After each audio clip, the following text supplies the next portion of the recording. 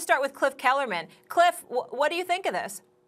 Well, first of all, however much it is, Tom Brady's earned every penny. I mean, I didn't think it was out of the question that they could win a Super Bowl because the team was so stacked. But I thought he would be along for the ride, a game manager, and he was clearly more than that. He threw 40 touchdowns last year. He was still excellent, and he proved his point that it was the lack of weapons in New England. He's still got it, and he's worth every penny, whatever that is. Now, I don't think it's coincidental that the GOAT, Tom Brady, has always allowed the team to kick the can down the road to get cap relief so that they could afford to put a team around him.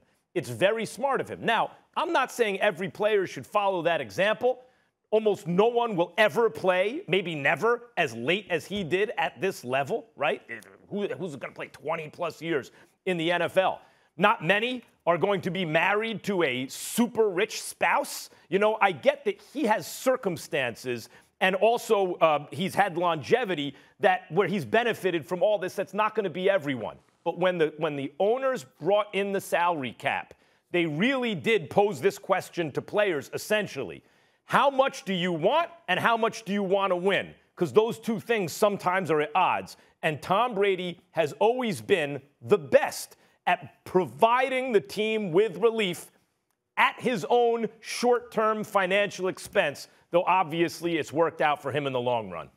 He's determined to play through the age of 45. I don't think that he'll play the next 4 years, but I think this guarantees that he's going to complete his mission of playing up until the age of 45. He turns 44 on August 3rd, so that means he'll play next season at the age of 44. The following season, he'll turn 45. He'll complete those 2 years. In the meantime, he gave the Tampa Bay Buccaneers cap relief, which enables them to keep, for the most part, the players that they had in play. I don't think it's an accident why they franchised Godwin as opposed to Shaq Barrett. Why? Because Godwin is the one that Tom Brady is throwing the football to. Y'all figure out what the hell y'all going to do on defense, but you make sure that our offensive weapons that I have available to me remains elite and intact. And that's exactly what he's doing here. And so when you look at it from that perspective and what he's enabled the Tampa Bay Buccaneers to do, that's what it is about the 4-year extension. It's not to say that they're going to throw him away to the trash in year 3 or 4, because that's all going to be contingent on how he's playing.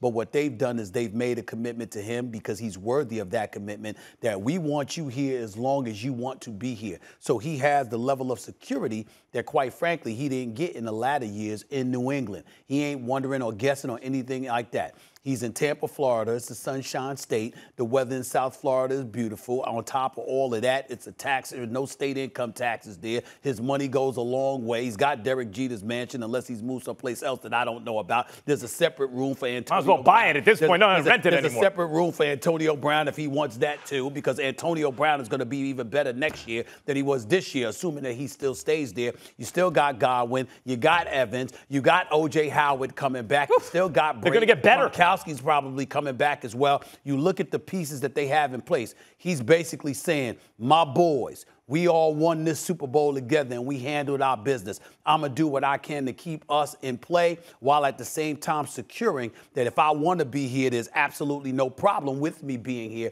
The Tampa Bay Buccaneers made that commitment. He deserves it. I'm happy for him.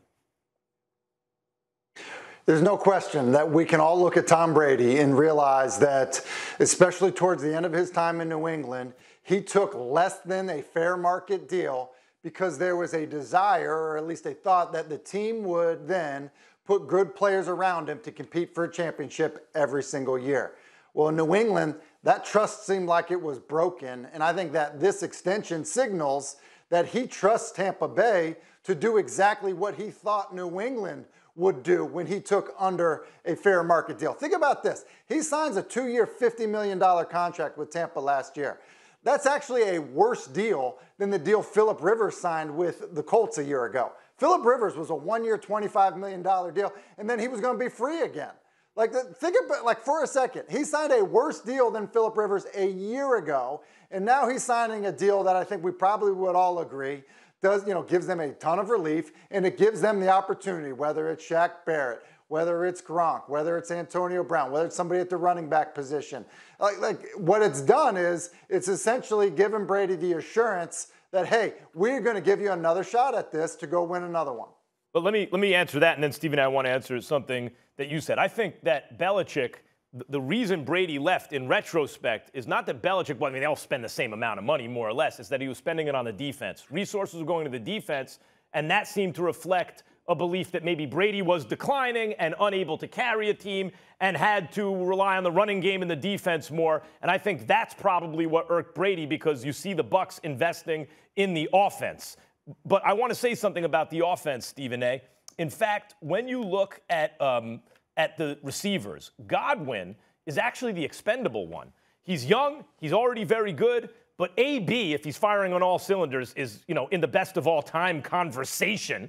And Evans is probably the next best receiver on the team when you're not talking about the tight ends who can also catch passes, right? And then Scotty Miller's really the burner. He's really the speed guy. So Godwin is the one that they haven't committed to. They franchise him, but they haven't committed to. And Shaq Barrett, they're having contract negotiations with. They are having contract negotiations with him, but I would remind you, even though we lamented the fact that Chris Godwin dropped a couple of passes, in the latter part of the season, or particularly in the playoffs, for the most part, he wasn't really dropping passes. He was a reliable weapon for them. You moved him to the slot to some degree. He was at 24 years of age. Consider the kind of things that he has that kind of potential of. I'm sorry, I don't view Chris Godwin as the most expendable one at all, considering his youth and his skill set and what he brings to the table, and the fact that Brady spoke so glowingly about him. This is a target that when you talk about Brady being here for the next 2, 3, possibly 4 years. What about the team, though? They franchised him for a reason. It seems to me they think maybe this guy can be great. He's not there yet. Let me see it 24. First before we give him the contract. 24.